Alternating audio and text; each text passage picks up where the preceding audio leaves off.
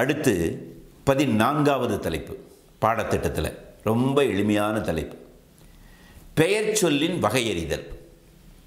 பெயர் சொல், பெயரை குறிப்பது பெயர் சொல்லு தெரியும். ஆனால் அது வகைகள், பெயர் சொல் 6 வகைப்படும். பொருள் பெயர், இடப்பெயர், காலப்பெயர், சினைப்பெயர், குணப்பெயர், தொழிற்பெயர். 6 வகைப்படும். ரொம்ப எளிதானது, ரொம்ப ரொம்ப எளிதானது. அதில் ஒன்று பொருள் பெயர். பொருளை குறிப்பதெல்லாம் பொருட்பெயர். இந்த பொருள் அப்படின்னு சொன்னால் நீங்கள் மறக்காமல் நினைவில் வச்சுக்க வேண்டியது முழு பொருள். மரம் பொருட்பெயர். மரம் முழுசு, கீழே வேரிலிருந்து மேலே இருக்கிற உச்சங்களை வரைக்கும். இப்போ மனிதனை ஆசிரியர் பொருட்பெயர் தான். ஆசிரியர் மனிதனாச்சே, குழந்தை மனித இனமாச்சே, அதையெல்லாம் பொருள்னு சொல்லலாமா? புஸ்தகம், கல், இதுகளை தானே பொருள்னு சொல்லணும்னா மனிதன் பொருட்பெயர், ஆசிரியர் பொருட்பெயர், பெண் பொருட்பெயர். பொருளை குறி முழுவதுமாக இருக்கணும். முழு பொருளை குறிப்பதெல்லாம் பொருள் பெயர். ஆசிரியன், மரம், புறா, இதெல்லாம் பொருட்பெயர். அடுத்தது பாருங்க, இடப்பெயர். இடத்தை குறிப்பது இடப்பெயர். நான் ஒரு வார்த்தையை சொல்ல பாருங்க, உங்களுக்கு நினைவுக்கு வரக்கூடியது ஒரு இடமாக இருக்கும். திடல், கூட்டம் நடக்கிற திடல், விளையாட்டு வீரர்கள் விளையாடுகிற திடல். திடல் என்பது ஒரு இடம். வகுப்பறை இடம், சாலை இடம், திருமண அரங்கம் இடம், இதெல்லாம் இடப்பெயர். மதுரையான் இடப்பெயர். மதுரையில் பிறந்தனால அவனுக்கு பேர் மதுரையான். இடத்தை குறிப்பது இடப்பெயர். அதுக்கடுத்து காலப்பெயர். காலத்தை குறிப்பது காலப்பெயர். நேற்று காலம் தானே இது. நாளை அது ஒரு காலம் தானே. 1947 அது ஒரு காலம். 2020 காலப்பெயர். ஏன் அகப்பொருள் புறப்பொருள் வருது? கார்காலம், வேனிற்காலம், கார், வேனில், குளிர், இதெல்லாம் காலப்பெயர் தான். காலத்தை குறிப்பது காலப்பெயர். பொருளை குறிப்பது பொருட்பெயர், இடத்தை குறிப்பது இடப்பெயர், காலத்தை குறிப்பது காலப்பெயர். இப்போ அடுத்து நான் சொல்கிறத மட்டும் கவனமாக கவனிங்க. சினை பெயர்.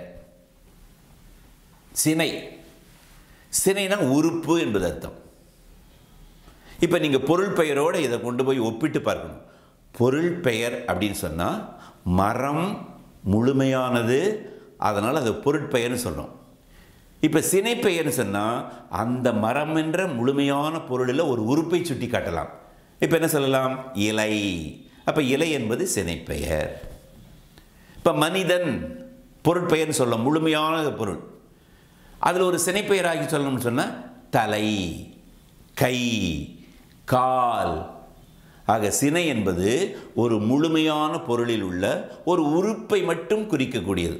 அதனால் பொருட்பெயரும் சினைப்பெயரும் நேருக்கு நேர் எதிரானது. பொருட்பெயர் முழுமையான பொருளை குறிக்கும், சினைப்பெயர் அந்த முழுமையான பொருளினுடைய உள்ளே அமைந்திருக்கிற ஒரு பகுதியாக அமைந்திருக்கிற உறுப்பை குறிக்கும். அடுத்தது பண்பு பெயர் அல்லது குணப்பெயர். பண்பை 4 வகைப்படுத்தியிருக்கிறாங்க. சுவையை குறிப்பது பண்பு, நிறத்தை குறிப்பது பண்பு, அளவை குறிப்பது பண்பு, வடிவத்தை குறிப்பது பண்பு. ஒரு வட்டமாக இருக்குது, சதுரமாக இருக்குது, அது வடிவம். அதே போல் இந்த தமிழில் நம்ம எண்ணெய் வச்சுருக்கிறோம், முத்தமிழ்னு வச்சுருக்கிறோம், இருவினை அப்படின்னு வச்சுருக்கிறோம், நாற்றிசைன்னு வச்சுருக்கிறோம். இதெல்லாம் பண்பு தான். அப்புறம் செம்மை, கருமை, இதெல்லாம் நிறம். இனிமை, துவர்ப்பு, கார்ப்பு, இதெல்லாம் சுவை. சுவையை, நிறத்தை, வடிவத்தை, அளவை, இவையெல்லாம் குணப்பெயர் அல்லது பண்பு பெயர் அப்படின்னு சொல்கிறோம். இந்த பண்பை குறிப்பதெல்லாம் பண்பு பெயர்னு சொன்னோம்னா செம்மை, நன்மை, இதெல்லாம் பண்பு பெயர்கள். கடைசியாக தொழில் பெயர். தொழில் பெயர் என்பது பெயர் சொல், 6வது வகையான பெயர் சொல். தொழிலை மட்டும் குறிக்கும். தொழிலை மட்டும் குறிப்பதுன்னா என்ன? என்ன வேலை நடைபெறுகிறது அது. ஆடுதல், ஆடுதல் தொழிற்பெயர். ஓடுதல் தொழிற்பெயர், எழுதுதல் தொழிற்பெயர். தொழிற்பெயர் காலத்தை காட்டாது, பெயர் சொல் காலத்தை காட்டாது தானே. ஆக உலகத்தில் இருக்கிற தமிழ் மொழியில் அமைந்திருக்கிற பெயர் சொற்களை எல்லாம் இந்த 6 வகைக்குள் கொண்டு வந்து அடக்கிவிடலாம். பொருள் பெயர், இடப்பெயர், காலப்பெயர், சினைப்பெயர், குணப்பெயர், தொழிற்பெயர். முழுமையான பொருளை குறிப்பது பொருள் பெயர், இடத்தின் பெயரை குறிப்பது இடப்பெயர், காலத்தை குறிப்பது காலப்பெயர், முழுமையான பொருளில் உள்ள ஒரு உறுப்பை மட்டும் காட்டுவது சினைப்பெயர், குணத்தின் பண்பை குறிப்பது பண்பு பெயர், தொழிலை குறிப்பது தொழிற்பெயர். 6 வகையாக இருக்குது. இது இல்லாமல் சில பெயர்களையும் நீங்கள் தெரிஞ்சு வச்சுக்கணும். கிளை பெயர் அப்படின்னு சொல்லுவாங்க. கிளைனா சுற்றம். அண்ணன், தம்பி, அக்கா, மனைவி, இதெல்லாம் சுற்றப்பெயர். இது கிளைப்பெயர்னு சொல்லுவாங்க. முறைப்பெயர் அப்படின்னு சொல்லுவாங்க. கிளைப்பெயர் அல்லது முறைப்பெயர். அடுத்தது ஒரு குடிப்பெயர்னு இருக்குது. குடினா ஒரு கூட்டம், உழவர், ஒரு கூட்டம், உழவு வேலை செய்கிறவர்களெல்லாம் உழவர் அப்படின்னு சொல்கிறோம். வீரர், இராணுவத்தில் படையில் இருக்கிறவர்களெல்லாம் வீரர் அப்படின்னு சொல்கிறோம். இதெல்லாம் ஒரு குடி, ஒரு கூட்டத்தை குறிக்கக்கூடியது. அளவு பெயர்னு ஒன்று இருக்குது. அடிப்படையான அளவு 4 இருக்கிறது. இப்போ நிறுத்து அளக்கிறோம், முகந்து அளக்கிறோம், நீட்டி அளக்கிறோம், எண்ணி அளக்கிறோம். இது 4 வகையான அளவை. இல்லை மீட்டர், கிலோ அப்படின்லாம் சொன்னால் அது அளவு பெயர்கள். சுட்டு பெயர்கள்லாம் சுட்டி காட்ட பயன்படுத்தக்கூடியது. அவன், அவள் என்று சுட்டு பெயர்கள். வினா பெயர்னா வினவுவதற்காக பயன்படுது. எவன், ஏது, யார், யாவன், இதெல்லாம் வினா பெயர்கள். அதுக்கடுத்து தொகுதி பெயர்னு ஒன்று உண்டு. தொகுப்பாக இருப்பவைகளை பற்றி சொல்லுவது. இப்போ படை என்று சொன்னால் ஒருத்தனை பார்த்து படைன்னு சொல்ல மாட்டாங்க. 100 வீரர்கள், 1000 வீரர்கள் இருந்தால் தான் படை என்று சொல்லுவாங்க. அதுபோல் தோப்புன்னு சொல்லுவாங்க. நிறைய மரங்கள் இருந்தால் தான் அதுக்கு பேர் தோப்பு. கொத்துன்னு சொல்லுவாங்க. ஒரு பூ இருந்தால் கொத்துன்னு சொல்ல மாட்டாங்க. அப்படி நிறைய ஒரு 20-30 பூக்கள் இருந்துச்சுன்னா அதை பூங்கொத்து அப்படின்னு சொல்கிறாங்க. இதுக்கு பேர் தொகுதி பெயர். ஆக 6 வகையான பெயர்கள் என்பது அடிப்படையானது. இவைகள் பிற பெயர் சொற்கள். இதிலிருந்து வினா கேட்கலாம்.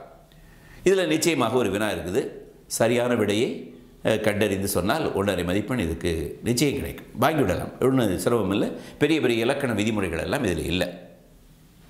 இது இல்லாமல் இப்போ இடுகுறி பெயர்னு ஒன்று இருக்குது. இடுகுறி பெயர்னா என்ன? ஒரு பொருளுக்கு இதுதான் பெயர் என்று இட்டு வழங்குவதனால் அதுக்கு பேர் இடுகுறி பெயர்.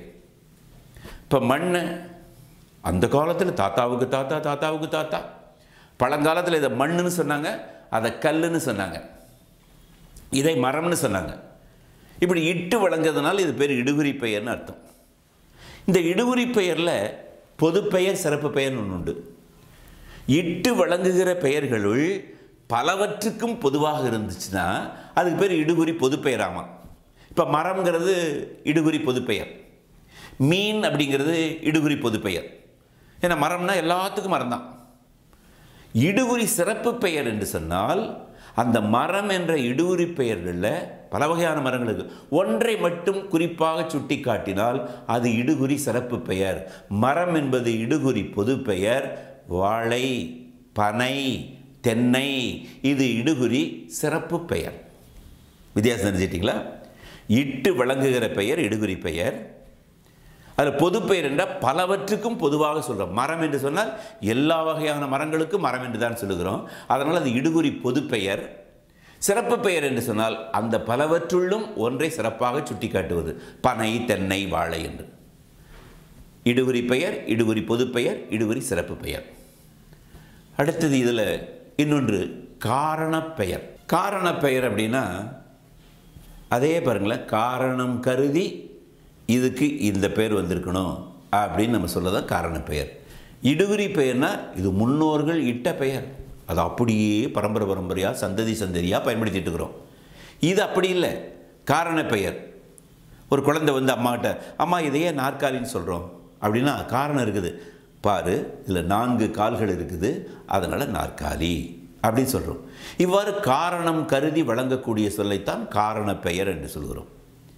இதுலேயும் காரண பொதுப்பெயர் இருக்குது, காரண சிறப்பு பெயர் இருக்குது. காரண பொதுப்பெயர்னா பொதுவானதை குறிப்பிடுவது. இப்போ அணிகலன், அணிந்து கொள்ளுகின்ற கலன், காரணம் இருக்குது, அதனால் அதுக்கு பேர் அணிகலன். அணிந்து கொள்ளுகின்ற கலன், நகை. அதனால் காரண பொது பெயர். அது சிறப்பு பெயர்னா அந்த அணிகலன்களுக்குள்ள வளையல், காதணி, காலணி என்று சொல்லுவது. காலணின்னா கொலுசு, தண்டை, அதுகளை சொல்கிறேன். இப்போ அணிகலன் என்பது காரண பொது பெயரானால் வளையலும் காதணியும் காரண சிறப்பு பெயர்கள். இடுகுறி பெயர், காரண பெயர். இந்த பெயர் வரிசைகளில் கேட்கும்போது அந்த 6 வகையான பெயர்கள், அதுக்கு அடுத்தது சொல்லியிருக்கக்கூடிய சில பெயர் சொற்கள் வகை, அதுக்கடுத்து இந்த இடுகுறி பெயர், காரண பெயர், இதையும் கேட்பதற்கு வாய்ப்பு உண்டு. இதையும் சேர்த்துனாங்கன்னா இப்போ பெயர் சொற்களின் வகையறிதலில் 2 வினாக்களை கூட கேட்கலாம். இப்போ இது எப்படி கேட்பாங்க? மாதிரி வினாவை நீங்கள் திரையில் பாருங்களேன். இதுலேயும் பொறுத்துகன்னு கேட்கலாம். பொறுத்துக, இடப்பக்கத்தில் இடுகுறி பொது பெயர், இடகுறி சிறப்பு பெயர், காரண பொது பெயர், காரண சிறப்பு பெயர். வலப்பக்கத்தில் மரங்கொத்தி, பறவை, காடு, பனை. மரங்கொத்தி, பறவை, காடு, பனை. இடுகுறி பொது பெயர் காடு, இடுகுறி சிறப்பு பெயர் பனை, காரண பொது பெயர் பறவை, பறக்கிறதுனால அதுக்கு பேர் பறவை. காரண சிறப்பு பெயர் மரங்கொத்தி. இவ்வாறு இடுகுறி பெயர், காரண பெயர்களுக்கு நல்ல வேறுபாடுகள் உண்டு. இட்டு வழங்குவதனால் இடுகுறி பெயர், காரணம் கருதி வழங்குவதனால் இது காரண பெயர். இதை மிக சரியாக புரிந்து கொண்டு வினாவுக்கேற்ற விடையை எழுதி முழு மதிப்பெண் மிக எளிதாக பெறலாம்.